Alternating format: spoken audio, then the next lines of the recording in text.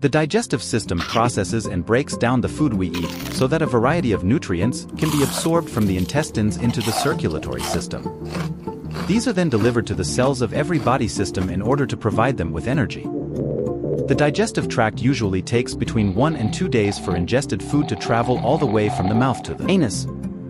Other organs, including the salivary glands, liver, gallbladder, and pancreas, complete the digestive system.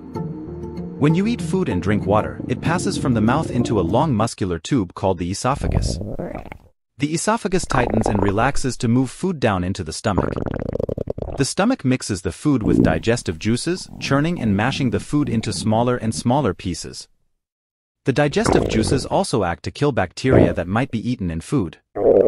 The partially digested food is then delivered from the stomach to the next part of the digestive system, called the small intestine. In the small intestine, water and nutrients are absorbed into the blood vessels. You can now see vitamins, minerals, proteins, carbohydrates, fats and water from the food being delivered to your cells. Eating the right foods keeps your cells healthy.